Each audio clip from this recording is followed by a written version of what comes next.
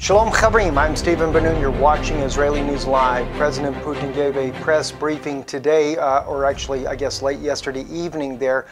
This was released by Express UK, part of what he said in the press briefing in Russia. It starts off saying, so Mrs. Clinton has chosen to take up a very aggressive stance against our country, against Russia. Watch what else he has to say in this particular comments here. He goes on to state, Mr. Trump, on the other hand, calls for cooperation, at least when it comes to international fight against terrorism. Now, notice that he states that, though, all right? Then he says, we will welcome those who would like to cooperate with us and consider it wrong that we always have to be in conflict with one or the other. Okay, and that we are always creating existential threats for each other and for the rest of the world, as well as fail in delivering results in the international fight against terrorism. He goes on, how will things be after the U.S. elections? We don't know. Would Mr. Trump deliver on his views on cooperating with Russia? Okay, he mentions that. He also says, hang on, it lagged out there on me for a moment.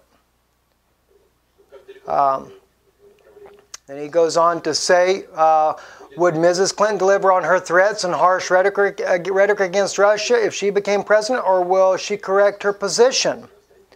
Okay, these are the things that he brings out in some of the things that he brings out in the press conference here that he's given there, and you can see RT's logo, a little bit of it in the background, where ukexpress.co.uk has copied that there. I thought it was interesting, though, too, when it comes to Donald Trump, he only spoke about the cooperation with terrorism. And I know there's some concern there, regardless, even for Russia, because Russia just doesn't know what they're going to get with the next president. Donald Trump has on many occasions spoke how that he would, he could cooperate with Russia, and then also turns around and talks about, be willing to strike when you need to strike. So can't really say on that.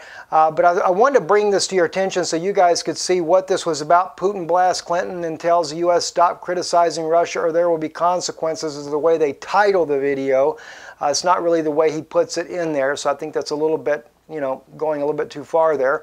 And this is an old story here, but I wanted to bring this to your attention as well. Putin warns West not to arm organ-eating Syrian rebels. And the reason why I wanted to show you this is the actual video here where he says this at. They use a translator, so you don't have to look at subtitles. You can actually hear this. So I do want you to be able to hear what he says here, because this goes along with what I've been saying the entire time. This is the type people the U.S. and even the U.K. are backing when it comes to those fighting against Bashar al-Assad. Listen to what President Putin says in this here. Who's to be blamed for that? Who's to blame? I believe you will not deny the fact that one hardly should back those who kills their enemies and eat their organs and all that is filmed and shot. Do you want to support these people? Do you want to supply arms to these people? So in this case, it has hardly any relation to the humanitarian and cultural values that Europe has been professing for centuries. In Russia we cannot fancy such things happening. But if we speak calmly in cold blood, in a business-like fashion, let me draw your attention to the fact that Russia supplies arms to the legitimate government of Syria in full compliance with the norms of international law. We are not breaching anything. Let me emphasize that we are not breaching any rules and norms. Very important for us to be able to hear this as well, just as a reminder that Putin is backing the Assad government in trying to topple the terrorism in the nation that he's fighting against. And yet the U.S. and the NATO members are backing such evil and wicked men that have come in, that they brought in mercenaries, that they brought in from all different parts of other Arabic countries there, that not only do they kill their victims, but as Putin said, they eat their organs as well. This is the type of atrocities that is being backed by the West. I'm Stephen Ben-Nun.